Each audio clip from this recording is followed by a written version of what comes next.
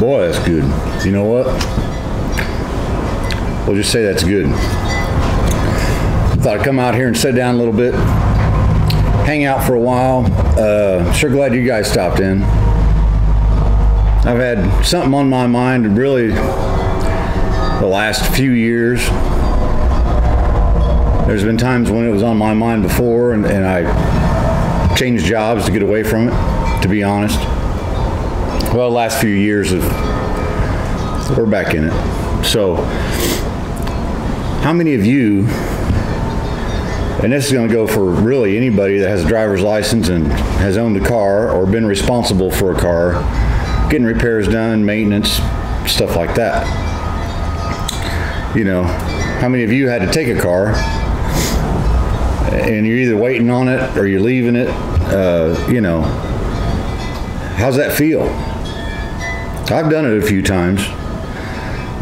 Fortunately, I've always fixed my own stuff, but you know, there's been times when it was something I couldn't do or didn't have the technology, didn't have, you know, scan tools and all that. I'd bought the wife a remote start setup for her vehicle, the one before she had. This has been a few years back, and I wanted the factory setup.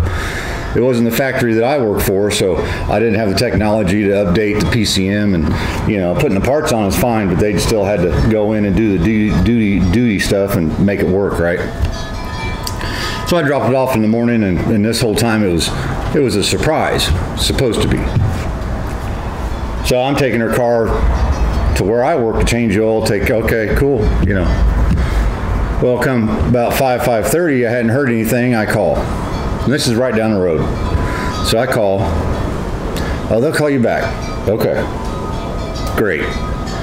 So I go home, you know, and I like to have a drink or something sometimes when I get home, but I didn't because I knew I'd have to get back out and go get that car, hopefully. No call, no call, no call. So I go up there and wait and wait and wait.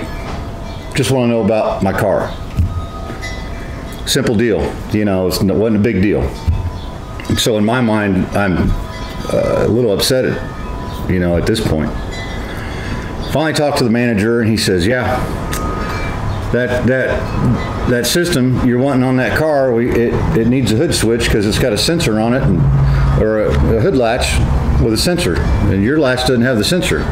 I said, okay, well, what's that cost? He's like, oh, it's like, you know, $42. I'm like, dude, you've had all day long to tell me that. I don't care if it's $100. Put it on the car, get the car done, let me have the car back. And here I am in the same business as that guy, on the other end of it, just like he is on the other end of it, but here I am on this end. And in that moment, I realized what it was like for customers, the consumers in this automotive industry. And I hate to be, you know, I don't want to be the complainer. I want to enlighten people, show them the other side of things in hopes to make things better. I don't see how it'll get better, but, you know, is it worth starting the discussion about it? I think it is. Where I work now, and I'm not, you know, I'm not going to say anything bad of where I work, who I work for, the manufacturer I work through, you know. But there's a whole lot of things going against the customer. A lot more than it used to be. For years we fought the bad rap that mechanics got. And then we started calling ourselves technicians and being more professional, being cleaner, not being a grease monkey, actually diagnosing things. Nowadays you have to. With all the electronics, all the stuff, man, it takes some time, it takes some knowledge, it takes a lot of training to be able to get through that stuff and figure it out and be right the first time, because they preach that. Fix it right the first time. Yep. Manufacturer does. If you don't keep that percentage high enough for them, they dock you for it. They make your life harder. Fix it right the first time. Sure. So these brand new cars that didn't get put together right, didn't get engineered correctly, something's not going right, and we need parts. Oh, those parts aren't available yet. Okay. Fix it right the first time.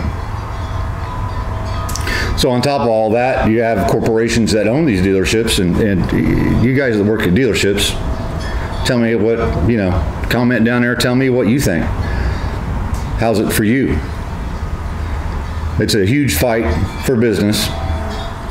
And so our schedule is wide open, and the reason is, and they don't care how many technicians we have. Half of them could be on vacation, don't matter. You're getting the same amount of cars every day, and that's as much as we can get every single day. Is this good for the customer? I sure don't believe so. Because I've got 13 cars I got to look at in one day, and each one on top says, buy today, diag today. Oh, you don't have to fix it today, you just have to diag it. Okay. Right. And how much time do I have for that diag, for that said diag, for that inspection, to look over that whole entire vehicle that you as a technician should do to cover your own butt, to be good to your customers, take care of your customers, right? Because there's trust that we have to build, and not be grease monkeys, not be mechanics, be professional technicians.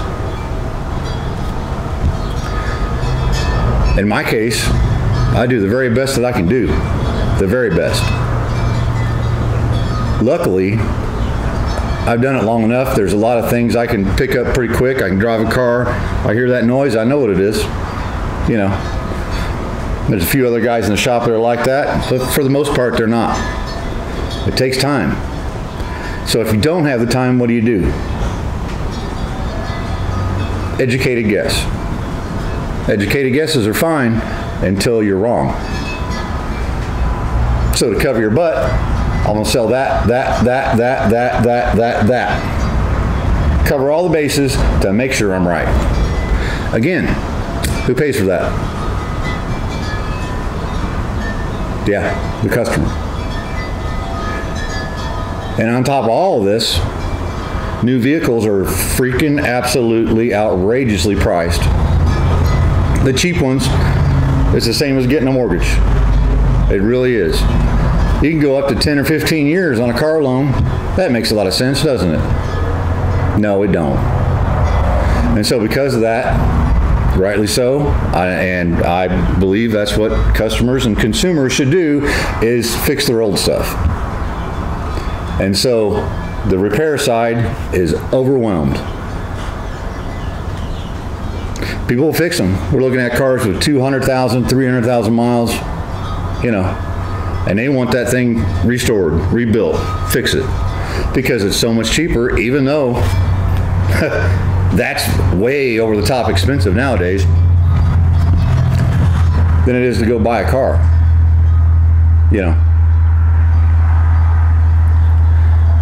And on top of that, of course, the lack of technicians. You looked at the last video that was in this setting, talked about apprentices, and you can't get people to even get in the business, and when they do, they don't survive. They get out and they go do something else. Old guys like me are still hanging in there, trying. If I told them tomorrow, man, I'm done, I'm retiring, I'm getting out of the business, you know what they would do? Give me a whole bunch of money to stay. And they don't care. And you know why? Because the customer pays for it. Not them, the customer does. I started in this business in 1989. The door rate, the labor rate per hour was $42.50. Now a lot of places, 170, 180 an hour. And that's all a relative term anyway, because they have matrix, and the more hours they charge a little bit more, depends on what it is, they charge more per hour. It's getting kind of out of hand, I think. I'm not complaining, I make good money. Sometimes when I make good money, a lot of times it's luck that I'm right about diagnosing a car. Seat of the pants, hip shot, kabang, oh, bullseye, hit that one. All the guys that are in this business aren't like that. They take chances, they get bit, it doesn't matter. Customer pays for it, doesn't matter. Doesn't matter. And I've thought and thought, you know, and I've hollered and screamed that, you know, man, we gotta take care of the schedule. We've got to, you know, our waiting room isn't big enough. We have twice as many people waiting on their car to get fixed on the location than there are technicians to fix those cars. Doesn't make any sense to me, but I don't know anything. In 35 years, you're right, I probably don't know anything. But I do know customers. I know what it's like for me as a customer. There's an expectation. You want to pay that kind of money? I'm totally fine with charging top dollar. Yes. But then I do my very best to live up to that expectation. And it hurts me. Hurts my insides when I'm forced to not be able to do that.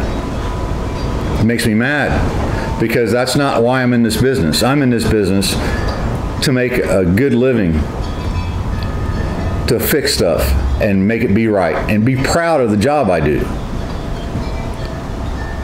Not be forced to go, man, it's probably that. Put it outside. You know, you drop your car off. I'm gonna tell you, customers, as a customer, I would not leave your car there. Wait. Just tell them I'm gonna sit here and wait until you look at it. Go from there.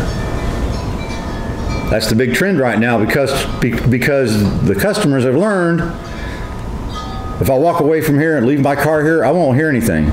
It'll take me 2 days to get a hold of somebody to find out they haven't looked at my car yet. Then what was the appointment for? Oh, your appointment was for the time of drop-off. Mm-hmm. Right. They're trying to tell the advisors, tell them that this is just a drop-off time, not, you know, we're not looking at your car right now. But here we're supposed to be professional. Remember that word? Nobody I work with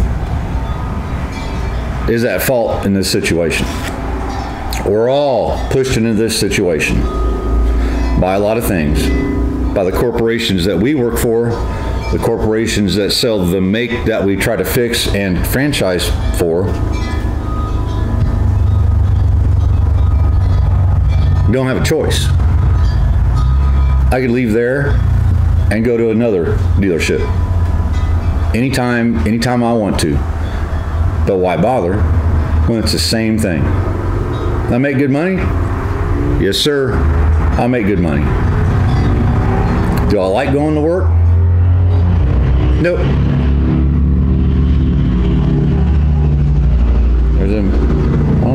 Had to have been a motorcycle. Anyway, you know,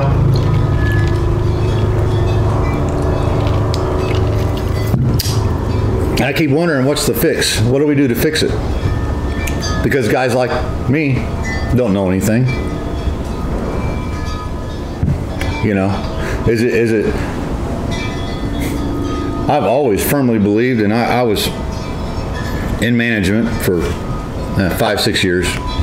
2 or 3 of those years I was a service manager, and I believed in controlling. That's just how I believed, because I worked as a technician for long enough before that to know the time I need to properly look at a vehicle and to hold that technician accountable for that vehicle. What you don't do, give him 13 cars in one day to look at. Park him in the aisleway behind his stalls. Do this waiter, do this, do this. That's what you don't do. If you want to hold your technician accountable, you want to pay him all this money, hold him accountable, you can't do that. They don't go together. So what about the customer? You know? Those are the people that pay our bills. The people that give me my livelihood. In management, you're right, there's a few customers that you just cannot, you can't do nothing right. Don't matter. I can bend over backwards. I can do all the nonsense, you know, drive them home, pick them up, and it don't matter. You're never going to make them happy. That's pretty much a very rare case. Usually people that get like that, they get like that for a reason. Because they're the customer and they expect more than that. They deserve better than that, probably, I'm sure. I've had some of the worst customers that nobody would deal with, but I would, and I'd take care of them. You know, when they came back, because they would come back. They wouldn't deal with nobody but me. Now my hands are tied in a lot of instances, you know. The best thing you could do is be honest with that person in front of you about their car. Honesty. It's all I can do. I'm your friend in this situation. I want to help you the best I can, but my hands are tied. This is all I can do. It costs this much. It costs this much. It just does. I don't know. You guys tell me what you think the answer is. There has to be an answer. There's a reason why guys like us want to get out of that business, like I do, one day. And there's reasons why kids don't want to be brought up in this business. What's going to happen 5 years from now? 10 years from now? Is it all big plan that actual computer that plugs into a car and tells a guy everything that's wrong with it actually happens? Could be. And all you have is some guy that plugs in a computer and the factory fixes it through Wi-Fi, does all the stuff and says, hey, put that part on. We're sending it to you. That'd be better for the customer in the long run anyway.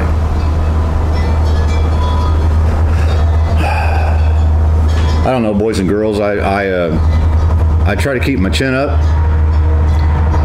hit the grindstone running, make a living for my family, and try to do the best stuff that I can do with what I got.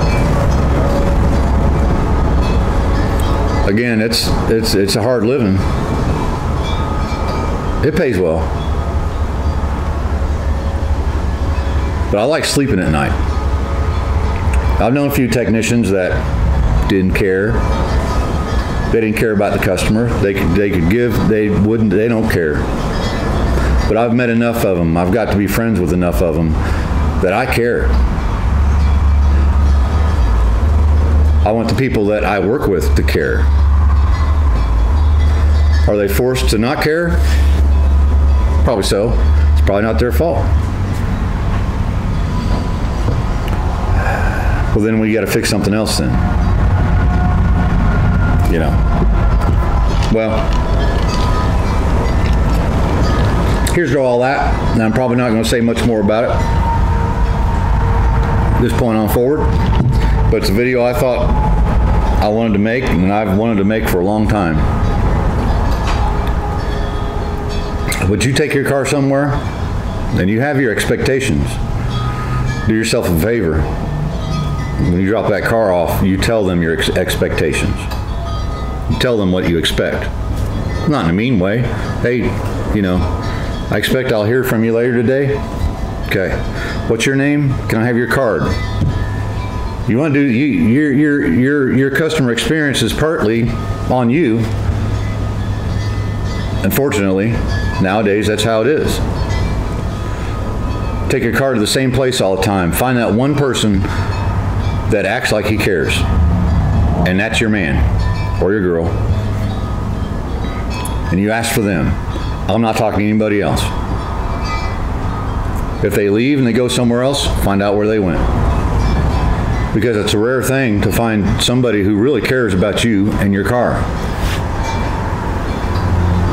I don't care if they're acting, if they're a great actor.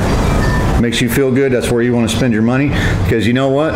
We'd all make a lot more money if we spent more time with people and their cars. We'd have trust. There would be no doubt. You say I need that, fix it. I don't care what it costs, I trust you. I know that when I leave here, my stuff's going to be right. You're not going to call me 3-4 times. Now you need this, now you need that, now you need this. The part's on back order, we'll see you in 6 months. I'll call you when the part shows up. That's not how you treat customers. It's not how I would. All right, Uncle Mike here. Glad you checked out Junks Automotive. We'll be back Sunday on this MGA. Took a little bit of break this week on it, and it's for a reason. We'll get to that in the video Sunday. But we're getting down the road with it. Sure glad you guys stopped in to hang out a little bit. We'll see you on the next one. We'll drink some more of this.